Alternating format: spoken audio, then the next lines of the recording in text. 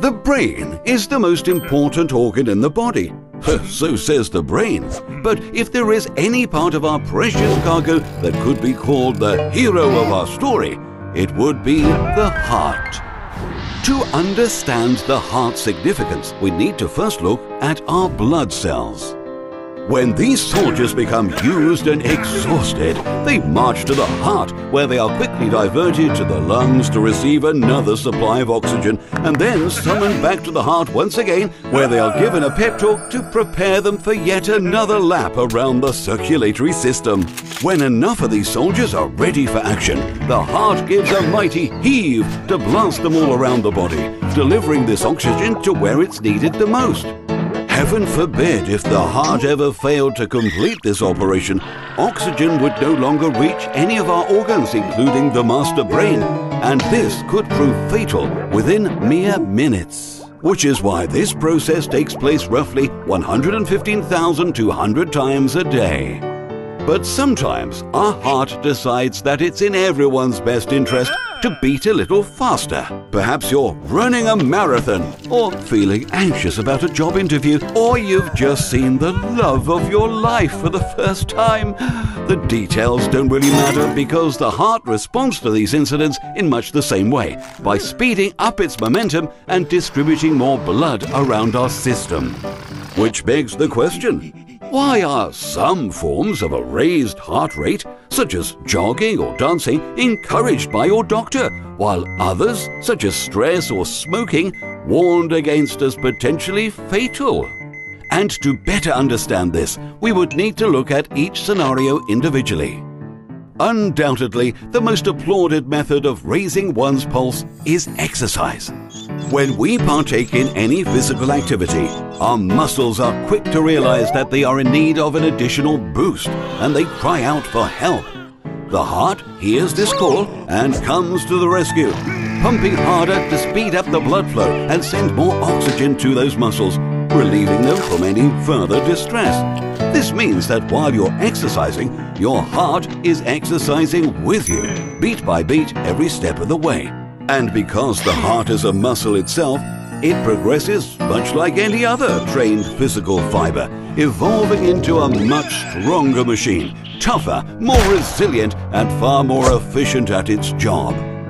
That's why athletes are known to have a much lower heart rate, even when they are sitting still, because their heart is so powerful that it takes next to no effort to deliver the blood around the body. With that in mind, it's not too difficult to imagine that we could achieve the exact same health effects by, say, drinking an energy drink. After all, the heart rate will increase just like it did during a workout, so surely this will help it grow up into one tough and resistant asset too, right? And interestingly enough, this isn't too far from the truth. Studies have found that people who drink 4 to 5 cups of coffee per day had a lower risk of heart failure, coronary, how do you say that word? Coronary artery diseases and strokes, as well as having much improved vascular functions. They observed that by drinking caffeine, the brain fires its usual neurons at an accelerated rate, which keeps us awake and alert. However, this action also confuses your glands into worrying that you may be in trouble, and it reacts by dousing your innards with buckets of adrenaline, preparing you to either run away like a coward or stand and fight like the warrior you are. In turn, this raises your blood pressure, which requires the heart to beat faster to fulfill its usual day-to-day oxygen delivery quota, which is similar to exercise except in reverse. Your body is not requesting any help, but instead you are forcing it to wake up and be energized, ready to spring into physical activity even if none is taking place. But while this can be advantageous, it is also where the true danger lies.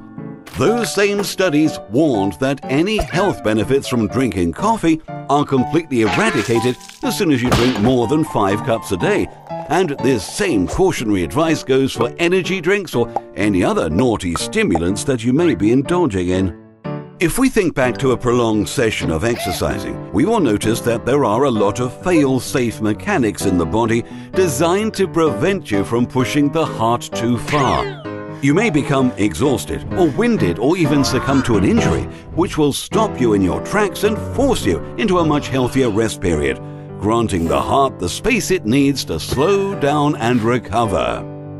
However, if you're staying up night after night, guzzling highly caffeinated energy drinks just to cram for tomorrow's big test, your heart is enduring the equivalent amount of stress as running on a treadmill for that same amount of time, which even the strongest of athletes wouldn't recommend without the proper training.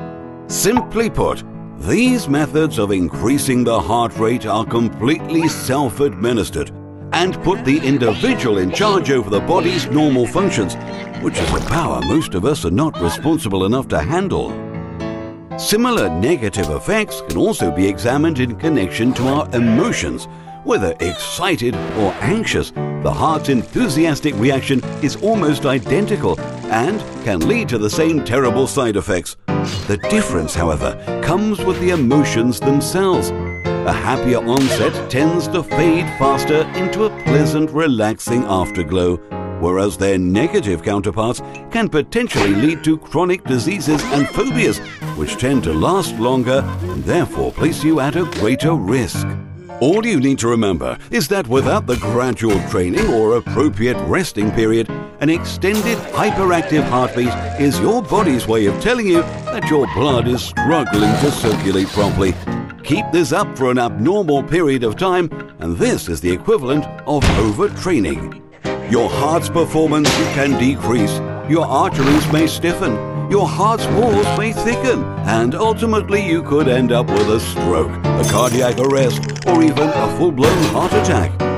Which is why, by limiting or removing your stimulant intake, exercising regularly with a healthy rest time, and routinely visiting your doctor, the chances of you and your heart living a long, happy life are vastly improved. And so, if you abide by these simple steps, you shouldn't have anything to worry about. After all, worrying is bad for your heart. Did you enjoy that episode? Press the like button if you did. Want to see more? What if you clicked subscribe? Oh, and make sure you click on the little bell so you don't miss another video ever again. In fact, we've got a new one coming out every week. Prepare your mind for more tantalizing hypotheticals.